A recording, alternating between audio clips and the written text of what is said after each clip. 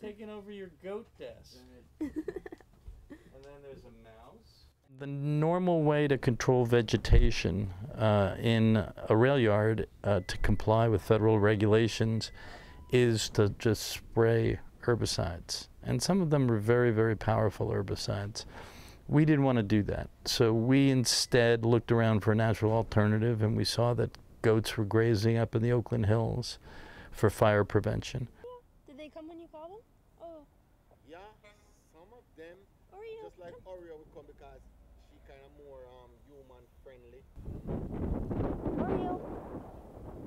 And a lot of people say that they eat Stuff.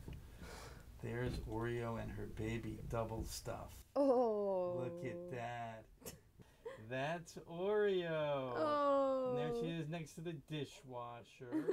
Using a natural alternative like goats or even cows or sheep basically restores the natural chemistry of the soil. I mean, it puts fertilizer, natural organic fertilizer, back into the soil, whereas herbicides actually put chemicals in the soil and destroy the chemistry. So you have to bring the fence with you when you go, right? Yes. Mm.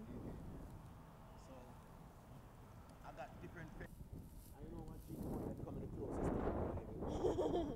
She all comes up and cuddles. She come close to you. Yeah.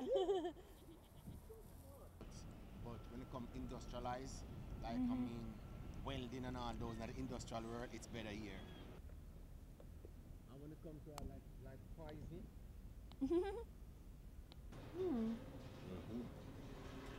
Okay.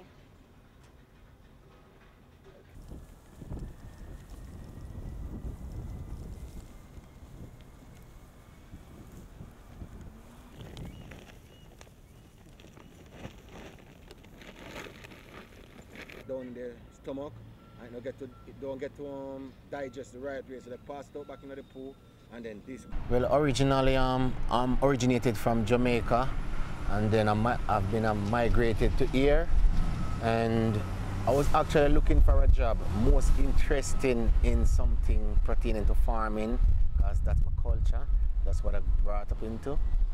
So, but I was unemployed, and I was searching where any I could get something to do.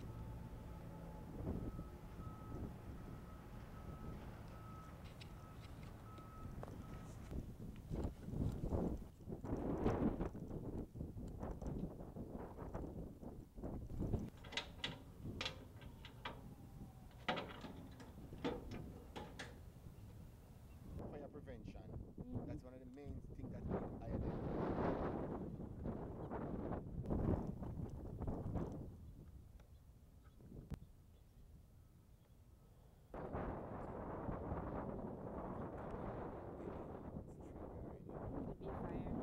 Protective to the earth, always protected with everybody around.